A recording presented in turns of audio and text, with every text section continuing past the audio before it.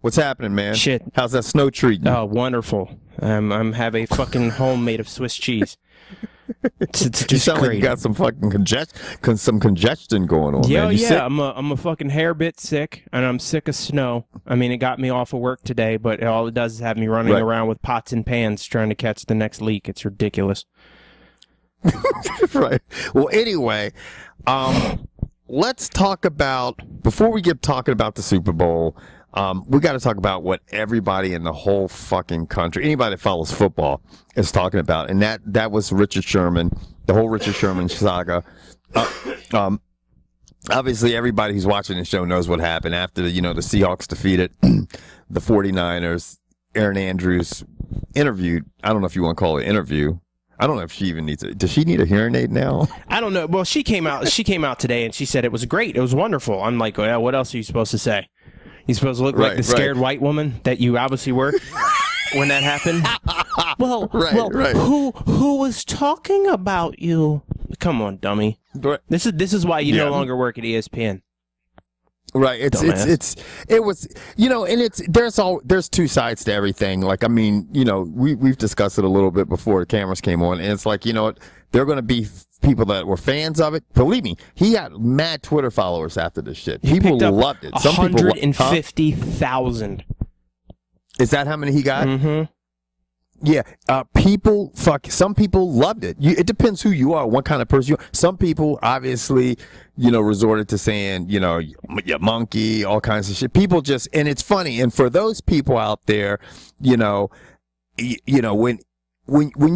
that hyped up and someone slams a microphone in your face and everybody's came up to you and pumped you up and you're just it's easy to make that 15-second mistake. It is. And I think at one point or another, we've all probably been there and you're like, damn. And I'm sure Richard Sherman probably says, you know what? As much as he'll deny, he's probably saying, sure, yeah, I went a little overboard. But when you're hyped the fuck up, you just start fucking saying shit. And then, a couple hours later, you're like, oh shit, I went fucking ape shit. Yeah, but if you look at it at that standpoint, even a couple hours later, he wasn't, his attitude and his tone and the way he was delivering it might have been different, but the message was still the same.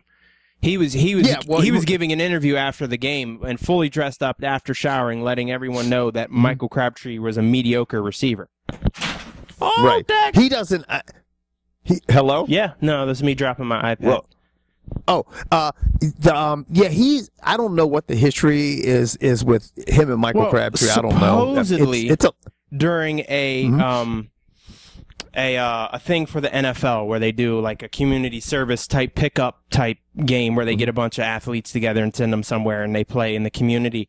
Him and Richard Sherman did not get along during that as well, and Sherman walked up to Crabtree after the game and tried to shake his hand and say good game, and he got snuffed off then too. So my thing is the media, in my opinion, it just shows you how pussified of a country we've become, where the actions of somebody like Richard Sherman have become front page news story and racial slurs. Like, and this is the thing I was saving to ask for you.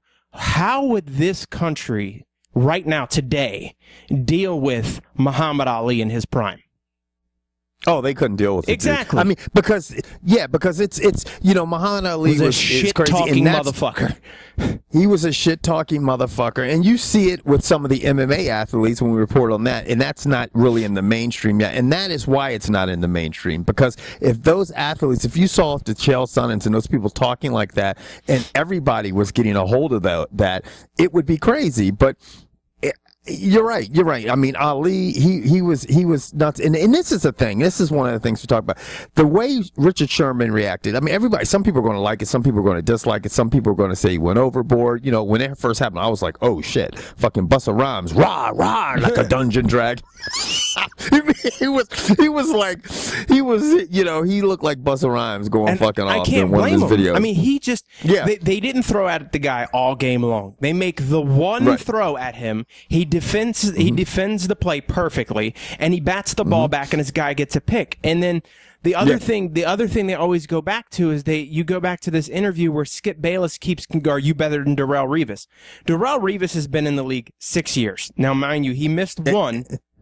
So he missed one with an ACL. Right. Now, how many interceptions does Darrelle Revis have in 6 years in the NFL? I have no idea. 21. Richard Sherman has been in the league 3 years. How many interceptions does Richard Sherman have? I don't know. I think he had like 8 this year, didn't he? 20. Yeah. He has 20 picks in 3 years. Like, seriously, if he's not the best corner. But here's the thing that's amazing to me. Cornerbacks are becoming interchangeable just like running backs. Like, Richard Sherman was picked up in, what, the 5th round? Yeah, he was. I mean, and it's how they develop once they get, and one of the things about Pete Carroll was a defensive back when he played. I don't know if a lot of you people realize that. And so that was his position. He played when he played football. So he is definitely going to be in tune. And you see how that defensive backfield for the Seattle Seahawks, how everybody's good. Can you imagine the shit talk that Carroll heard when he was a white DB lining up on a black receiver? Oh yeah. Oh my Lord! It was, to me, it's no different than looking at Jason Sehorn. Yeah, and I think that's the thing, man. You look at it, it's like Pete Carroll. He doesn't shut that shit down. No, he's like whatever. He doesn't shut. A lot of coaches, like Bill Cowher or something like that, be like, if you act like that again, you need to calm down. Like you're reflecting our whole team, our program. They'll take it a step further. A guy like that on the Steelers wouldn't be there long. James Harrison eventually wore out his welcome. Bye. Yeah, so it tells you that Pete Carroll's willing to co-sign to it. It's like, hey, fuck it, whatever. He's that kind. Pete Carroll kind of has run the score up a couple times. He doesn't give a fuck because he's running a frat house. That's why. Right, he really does. And as long as they're producing, I bet his locker room and practice facility looks and smells and acts just like a fucking frat house, dude. I bet they're just crazy, loud music, just acting completely nuts. And just like you said, as long as they're performing and winning games. Now, what happens next year if for some reason they go 8-8? Well, next year could be a big issue for them because a lot of those guys are under those rookie salaries. You know what I mean? When does that fall off? And you've got a lot of people that are going to want money on the Seattle Seahawks. Like, right now you think, okay, what are you going to pay someone like Richard Sherman? And I could be wrong, but I think he's up to be, you got a lot of these guys that are going to be like, okay, I want some cheese. I'm in the NFL and I'm performing and I want some money, you know? Especially, can you imagine if they get a ring? If Seattle wins this, and now you're done with your rookie contract, short of Russell Wilson, I think Russell Wilson would stay and he seems like the type of guy who would stay in one spot forever. But somebody like Richard Sherman, I mean, I'm not knocking him. And the thing that kills me is everyone wants to challenge this man's intellect. He graduated from Stanford. Like he finished, he got a degree. He is not dumb by any stretch of the means. Like if you listen to him in his other interviews, he's a very intelligent, well thought out, well put together, well spoken man. And it's funny that people call this man every racist name in the book.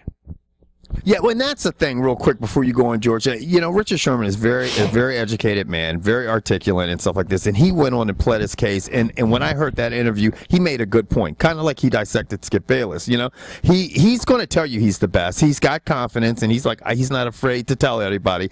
But when the people who reacted to Richard Sherman reacting just as fast by posting shit like you fucking black monkey on Twitter and stuff like this, that you're no better than you're no different than the man you're calling out. You're no different than Richard Sherman. I say you're reacting you see him do something and you react the exact same way, bam, and put out some stupid shit. You know what I mean? That's racist. He's saying shit, and believe it or not, that is true. I'm not a Seahawk fan, but I'm going to tell you what, Richard Sherman is the best corner in the game right now. I mean, that's what he's saying. Should you have thrown at me? Fuck no, you shouldn't have thrown at me. Is Michael Crabtree a mediocre receiver? He's got great hands. He can snag shit out of the air, but I don't think he's built up to be what everybody thought he was when he came out of college. So, I mean, the things he's saying are true. There's no denying that. The guy's got some very valid points. But when you come out there and you react by posting the shit that some of these people were posting on Twitter and making a racial thing, then you're just fucking whack, man. Right, it doesn't make any sense. It doesn't make any fucking sense. Now on to the Super Bowl matchup. The Super Bowl. So that brings us to Super Bowl 48, which is going to be, and I'm going to tell you what, it's going to be interesting, George, and it's going to be interesting for a lot of reasons. Obviously, we're going to have the Seattle Seahawks against the Denver Broncos. I think the last time I checked, Denver was the favorite by 1. And that doesn't surprise me, and the reason I say that is because I like Russell Wilson. I like him a lot. But I'd say his play in the playoffs has been subpar to mediocre at best. He has not looked very good. He looks very indecisive. He doesn't have a whole lot of weapons. And I'd have to say one of my favorite tweets was sent out that said Percy Harvin was just hit in the head with a Skittle. He'll be out for the Super Bowl. But right, and exactly. That's going to be the key. The key is going to be if they get Percy Harvin back and if he can play the whole game, because he adds a different dimension to that offense. And right now, Denver's defense is absolutely stuffing the run, and you're going to have to challenge him through the air. But who's he going to throw the ball to? Golden Tate.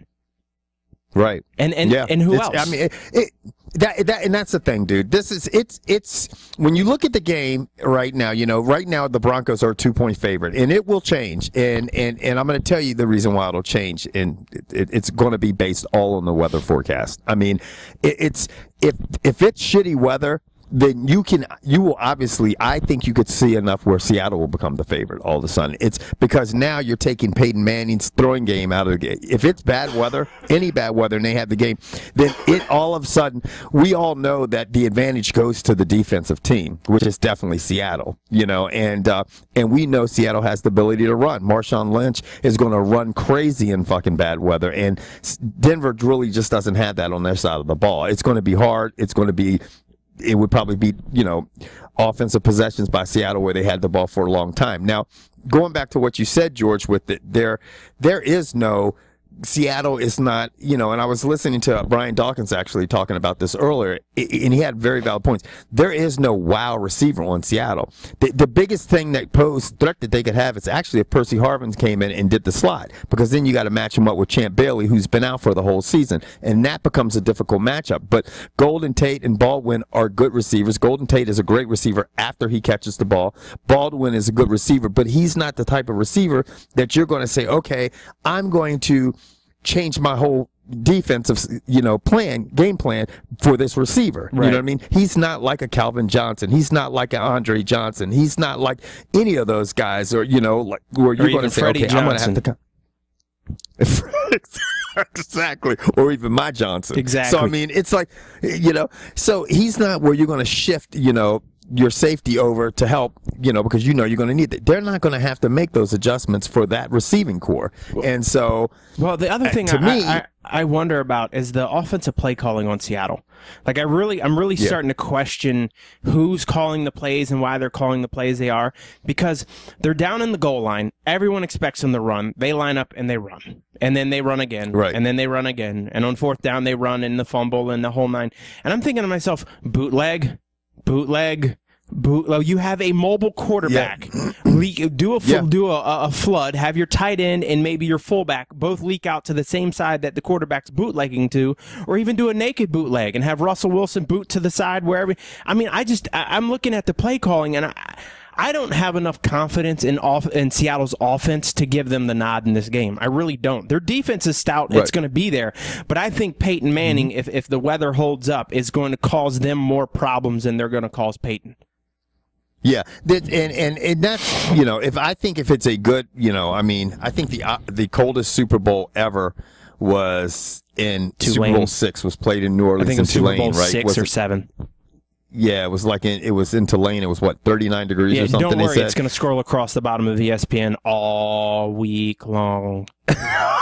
Because it is cold as shit right here. I know it's cold in Philly. It's cold in D.C. Yeah. And, they're talking about the high 30s. That's not going to affect Peyton Manning. Slippery rain, ice, that will affect them. You know what I mean? But if it's cold, if it's just cold, Peyton Manning's used to playing in the cold. Even though his last game it was warm as shit. If it's cold and dry, Seattle's going to have their hands. I think Seattle's going to have their hands full regardless. And again, it's going to be what Seattle's offense can do. And they're going to have to score points, because as good as Seattle's defense is, they're not going to keep Peyton Manning off the board. Yeah, it's going to be tough. And here's the other thing. Who do you have? I'm going to be interested to see if Carroll's going to be able to make the halftime adjustments. I haven't watched Seattle that much. I don't know enough about them, to be honest, but I don't know how well they make adjustments. And that's the one thing, I've always tipped my hat to Belichick for. Belichick's always been able to make adjustments on the fly. And I mean, granted, it didn't work this past week because they don't have the weapons. And this is another thing, man. As great as Seattle's defense is, everybody I think will agree with me that their secondary is the stronger part of the strongest part of their defense. Mm-hmm. You know, now obviously you have to have, you know, and Richard Sherman made this comment. You got to have a good front seven to put pressure on the quarterback. But I think Peyton Manning has faced some pretty decent front sevens. If they allow Peyton Manning to have time in that pocket, it doesn't matter how good of a cover corner you are. Those guys, that receiving core, you know, they're going to get open. Demaryius Thomas, Decker, you know, Wes Welker, they're going to get open. You know, and Wes Welker in his little lollipop helmet. Exactly. That thing looks huge, dude. That shit was fucking crazy, wasn't it, man? Hey, but I tell you what, if I was a player and that meant the difference between getting a concussion and not getting a concussion, sign me up. I'd have that shit on too. Oh, yeah, because you don't want to be fucking, you know, drinking your soup out of fucking straw and shit. Looking 10 like years Magneto. Later. Yeah, exactly. Yeah, fucking bending steel and shit. But who do you have? What do you have? What's your final score? Denver's gonna win 27-24. 27-24. Mm-hmm. I got it Denver 35-21. Okay. You know, we'll see what happens. I just hope the Denver part's right. I don't really give a shit about the score, because I would love to see for Peyton Manning just to win this and sit there and go, you know what, it's been fun, I'm done, and retire right there on the spot. Exactly. Yeah. This season, if the Broncos can pull this off, it's going to be crazy, because you're going to look at Peyton Manning definitely getting his 5th MVP, beating Tom Brady along the way, which I'm sure was very, you know, satisfying. Is great for him. Makes them both in the postseason against each other, be 2-2 against each other, all breaking their passing record and breaking the touchdown passing record. I mean, total yards record and the touchdown passing record. He broke everything. Crazy. He broke everything, you know? It's up. Now, moving on to other sports. It's not baseball season yet, but you know I have to talk to you, George, about your New York Yankees. For all you people out there that don't know, George is a big New York Yankees fan. And I'm going to tell you what, your boys already have spent $491 million. That's almost $500 million, short. Yeah. They're giving Japanese pitchers who have never played in the major leagues, right, the 5th highest contract ever by a pitcher. But hey, do me a favor. Have you heard of that dude Daisuke who's pitching for Texas? Yes. Yeah. Do you see what he just did? No, I'm sorry. No. That's you. No, not Daisuke. You Darvish. You Darvish down in Texas. Daisuke is that piece of garbage who plays for that god awful team in Boston. Yeah. Right. But no, you Darvish is nasty down in Texas, and supposedly this. Oh man, that was so hard not to say something racial right there. This this guy's supposed to be better than you Darvish, so we'll see. Right. It's just the thing. I mean, you know what? Maybe he will be. I don't know. I just think, you know what? You're playing in a different league, different organizations, obviously. And when you look at the other top pitchers that have received that kind of money, every one of all the other 4 that were paid higher, they all won Cy Youngs. Well, you know, you haven't thrown a ball in here, but it's not just that; it's all the other things that they're doing. I mean, they just gave this guy $155 million. They signed him to a contract for $155 million. Yeah, but they're going fucking all out. To me, the worst. Like I understand that one looks a little absurd for a guy who's never played, but to me, Jacoby Ellsbury is the contract that just doesn't make any sense to me, because they're giving this dude $153 million, and I don't understand that. But I mean, to me, and Carlos Beltran, I'm like, yeah. But the biggest pickup is Brian McCann, which is the catcher from the Braves, and because that position's been hurting for the Yankees since Posada's been gone. But I think he's the biggest upgrade. And I think another thing, the Yankees are in a position where they're saying, you know what, we're not going to have A-Rod, so that is going to alleviate. I mean, obviously, they don't have to pay him. $25 million off the books this year. $25 million. So so they're saying, okay, you know what? I mean, obviously they're not going to pay anybody a lump sum. You know, they're going to, certain amount of it's going to be guaranteed. So they're thinking, okay, you know what? We can fucking make a move. And this season didn't look too good for us, and we want to try to I guess they want to make a run, which obviously if there's any organization in sports that gets that shit done, it is the New York Yankees. Oh yeah, they're not afraid to spend money. So it'll be yes, yeah. You Darvish, the guy I was talking about earlier, you Darvish. When the Rangers picked him up, he got a 6-year, $60 million deal, but they also had to pay $51.7 million posting, where the Rangers only had to pay $20. Holy cow, dude. That's insane. They paid $51 million just to be able to sign that guy. Now, speaking of, moving on to the NBA, speaking of valuable franchises and money spent, who do you think was the most valuable NBA franchise this year? The most valuable NBA franchise? This past season? This past season, The Heat. The most, huh? The Heat. Nope. I don't even, who is the most valuable NBA team? The Thunder? Nope. The Lakers? Nope. Oh, I got shit going on. Hold on one second. No, the Lakers actually came in at number 2, and they said they would have come at number 1, but they spent so much money on luxury tax and shit like that. Okay. The New York Knicks. Ew. Top Forbes list. The New York Knicks, followed by the Los Angeles Lakers, then followed by the Chicago Bills and the Chicago Bills. Chicago. Holy trees, Batman. The Chicago Bulls, not to be mistaken for the Buffalo Bulls, but anyway, the Chicago Bulls and the Boston Celtics. Your Miami Heat didn't even. I don't even know if they're on this. They're the Celtics and then the Nets. The Nets. Ew. Yeah, isn't that crazy? Mm-hmm. Yeah. Well, I mean, the other thing that's nuts right now, and I'm gonna go. I don't think this is gonna be a shock to anyone, but I think this is LeBron's last season in Miami. Anyone paying attention, on Dwayne Wade's birthday, he put out a picture collage saying we'll always be brothers through thick and thin, yada yada. And to me, that was a sign that LeBron's like, all right, the writing's on the wall. This team's about maxed out. We've done all we can do here. There's not a whole lot left.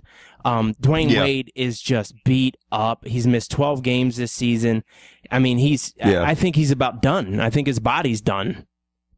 Yeah, I think he is too, man. I think this will probably be, I mean, and I look at what they have to go through in the East, just in the Indiana Pacers. The rest of the teams are weak, but the fucking West is so crazy too. And I'm going to tell you what, man, Paul George is quickly becoming like an NBA superstar. That breakaway he had the other day when he did that 360 in a game, like the slam that he did in a game, arguably could have won a slam dunk contest. Well, yeah, I mean, it definitely would have been entertaining to see. And then my favorite thing is right after the game, he gets an invite to the dunk contest and he goes, nah. Yeah, I'm like, fuck that shit, No, because if he's smart, the other thing I would do is I told you, with as many minutes as they're playing, I would be sick during the NBA All-Star, just the rest, because they're legitimately could send their starting 5 to the All-Star team. I don't think too many people would argue that, but with the minutes that they're putting up, I mean, I'm looking to take a break. Because right now they want home field. They have the best home field. They have the best record in the East. I don't know how the record compares to it might be the best record in the NBA. But that would be home court. What I said. Because when they motherfuckers start playing, you said home field, because when they start playing on a 100-yard football field, that's going to be a real basketball game, son. Home field, home court, home whatever. Put it this way, they want home field advantage, and if they get home field advantage, they're going to beat the Heat. And I'm said that right here now in front of you. If the Miami Heat have to come in at the number 2 seed and they have to play at Indiana at Game 7, they're going to lose. They just do not. I don't think they have it this year. But that's just me saying that. They just traded away Joel Anthony for some dude. I was like, really? That's okay. All right. And this is the thing, man. I mean, Indiana beats you if they slow down the game and they got those big men and stuff like this. And I tell you what, the Heat to me could have trouble with young ass teams. I said this last year and everybody kind of laughed at me. And I'm like, I thought I said I think the Wizards will be good this year, decent. They'll make the playoffs, which I think they will make the playoffs. They're playing pretty good. I don't think they're like the 5th seed. You can have a losing record in the East and be in the 5th seed. But the one thing it is these matchups makes these games. And the Wizards, man, are a type of team that, they run. And they're up and down the court. And an older team, that can fuck you up. Well, they can get caught up in that and get surprised. And the weird thing is I don't know how this will fit in, but the Wizards have gone on record to say they're trying to go after Greg Monroe from the Pistons. I don't know how that Greg Monroe from the Pistons. Right. I just don't know. I know he's a local kid. Didn't he go to Georgetown? I think he did play with whatchamajig with Otto Porter. Right. So I'm just trying to figure out how he's going to fit into that. I don't know, man. I mean, I think at one point they might get rid of Bradley Beal. I mean, Bradley Beal's a great player, but he shoots the ball a lot, but he's shooting what 32% for as much as you shoot. That's not a high. I mean, great shooters, they shoot in the 40s, and so at some point in time, you're going to think, okay, you know, maybe another team needs this. He could be a valuable asset to bring some players in that could help fill some of the areas that we have weaknesses in. And I think the Wizards, you know, if they can keep their confidence up, they could maybe be one of these teams that get into the playoffs and all of a sudden get past the first round and knock somebody out if they're not one of the top 4 seeds by the end of the season. So I mean, well, right now the Wizards are 20-20. So they're 500. Yeah. And what are they at, the 5 seed? Well, this doesn't have the whole thing laid out. I'm just looking. So that would be Pacers are leading 33-7. Heat would be 30-12. You got the Hawks at 21-19, and then the Bulls, Raptors, and Wizards are all sitting at 20-20. So there'd be a 3-way tie for the 4th seed. Right. So it's that. So that's, you know, it's. I'm telling you, it's a possibility. They might, you know, say for example, you get them in the 4 seed or whatever. Maybe they end up in a 4 seed. Maybe they work their way up and end up being a 3 seed, because in basketball, even though your team wins the division, like the Raptors are winning their division, the team that's out that isn't winning their division, that has the highest the best record, if their record is better than that other division winner, they go up. For example, at one time, even though Toronto was winning their division, the record was so terrible, the Hawks were above them because they had a better record. Yeah, well, and they had the best record. According to this, because they actually have the playoffs as if it were today, the Wizards would be a 5 seed, so they would end up playing was it 4 versus 5? Yeah, they probably play the Raptors. Yeah, they would open up against the Raptors, and then the Pacers would play the Bobcats. The Heat would play the Nets, which wouldn't be a fun matchup because the Nets play the Heat tough. And then the Bulls versus the Hawks and the Raptors versus the Wizards in the East. Let me tell you something. The problem is, the biggest thing is that the Heat, everybody's going to be coming after you. You know, and let me tell you something. You do not want to play the Nets. And your first matchup? No, they don't. That would be terrible, because you got fucking 2 people that know you guys and have always given you guys fits, Garnett and Paul Pierce. And now you got all these other people. So that could be an upset. You know, I mean, why don't we waddle on out to the West and take a look at the top teams over there? You got the Spurs, the old, grizzled, veteran, been there, done that. We're back here doing it again, sitting at 32-9, leading the West. The Thunder and Kevin Durant is on fire. 7 games or 8 straight games of 30+.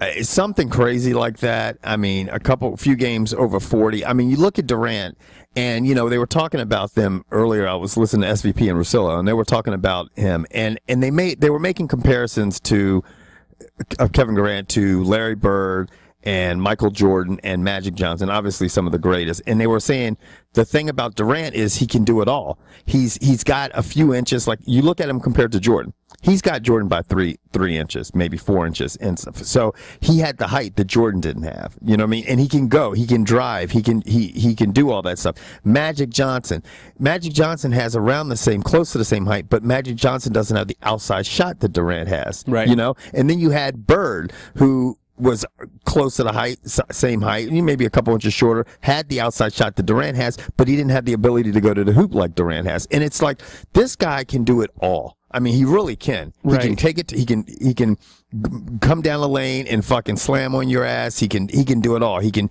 shoot a 10-footer, slam it, fucking shoot beyond the arc. He can do it all. And you know, the way he's just improving now, it's like, man, he can and probably will be one of the greatest of all time. So on this 8-game stretch of scoring more than 30 in 8 consecutive games, he's also managed to score over 41, 2, 3 times and over 50 once. Yep. He's absolutely been on fire. But I guess my only question is, can the man play defense? No, I mean, he can, I guess, if he wants to focus on that. And for the Thunder to win championships, he's going to have to do that. He's, you know, I mean, you look at all the greats like Jordan. I don't know. I can't remember how good Johnson was on defense. He was decent. Well, you got to figure Magic. Magic had a distinct size advantage over the guys he was going against. Magic was what, 6'6"? Yeah. Playing point and shooting guard. I mean, yeah, and center at one time. I mean, I mean, I guess, but I don't know. When I think of defensive players that had that, I always think of Jordan. You know, Jordan was just a great defensive player, and obviously Pippen was a great defensive player. I think Durant is more your scorer. I mean, he's more like a Malone, you know what I mean? That kind of forward, like, you know, he scores, one of those scoring forwards, more like a finesse player, like you don't see Dirk Nowitzki. You never saw him, you know, really playing a lot of crazy defense, and I think that's more what you see with Durant now. Dirk is he going to have to drives change his me game? Motherfucking nuts. How the hell are you 7 foot tall and you don't average a double-double? Well, I'm telling you, that's because he doesn't have a lot of physical play. He gets scared if he gets anywhere near the elbow. He gets nervous and immediately starts backing up. I mean, I look at Dirk as a 7-footer that just has a sweet touch. He's got that. He's near the arc, either right inside or right outside. I mean, he's, you know, that's his range. He doesn't like getting fucking in under the basket and doing it. He can do it. And that's got his team right now coming in at the 7th seed. They're barely in front of the Suns, and both those teams are barely in front of. I mean, you got 3 teams right on the cusp of that 8th seed with the Grizzlies, Nuggets, and Timberwolves. But then you also have to, like, the number 3 seed is the Trailblazers. Then you got the Clippers, the Rockets, the Warriors. I mean, all those teams are so young and hungry. And I'm going to tell you what, crazy. I would enjoy nothing more than the Rockets get swept. Yeah. I can't stand Dwight Howard. I really don't like that dude. Yeah. What are they sitting at? What seed are they at? I think they're 4th. They're 4th, yeah.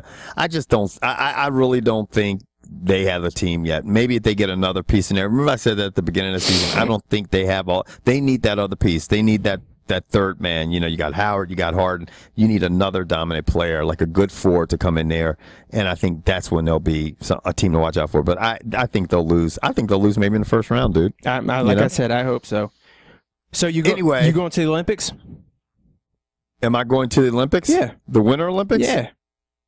Shit. No? Fuck that shit. I'm going to the summer ones in Brazil. You're going to what in Brazil? The Summer Olympics 2016 in Brazil. Oh, nice. I'm doing that. But I'm not fuck going to Russia and fucking a car bomb blowing my fucking right earlobe off. I mean, you see those girls they're talking about? They're no joke. No, they're not playing around, dude. They're yeah, like, I mean, they're going to blow some shit up. And I'm going to tell you right now, as an Olympic athlete, that's something you train your whole entire life for. I might strongly be reconsidering that. Yeah, it's just crazy, man. It's weird. Like, I don't understand how somebody thinks that's normal. Like, hey, cool, you guys are coming to my country, I'm going to blow you up. Yeah, it's just they just want to start shit. So I'm like, you know what, man, that shit's just crazy. I hope that they have security out the ass and they make nothing bad happens over there. Well, this is also the same. Putin is sitting there telling people, as long as the gays stay away from the kids, we'll be all right. I'm sorry, I didn't think gays were pedophiles. Like, those are 2 totally different things. Yeah, and, you know, and that's the thing, man. Like, I think, you know, the one thing where I feel like, I mean, I don't know how the IOC handles it when countries and cities bid to host the Olympics. To me, you know, if your country or your leader at the time has a problem with anybody's color, anybody's, you know, choice of, you know, sexual preferences, religion, anything like that, you know, if you just can't be completely diplomatic across the board to all types of people of the world, then I think you gotta say, okay, as the committee say, do we want to have the fucking Olympics here? It's a little, you know what I mean? Yeah, but it's a little late at this point. Yeah, it's a little late for that shit because it's happening, and you know everybody. I mean, look at it this way. I mean, the crane, one of the cranes collapsed in Brazil while they're building your soccer stadium, so you can go watch your Summer Olympics because the guy worked for 36 hours straight. Yeah, I'm telling you, dude, it's crazy. What it does for a city and the whole economics of the city is crazy. You can't imagine it because, you know, I would go out to Salt Lake City and then drive up to Park City.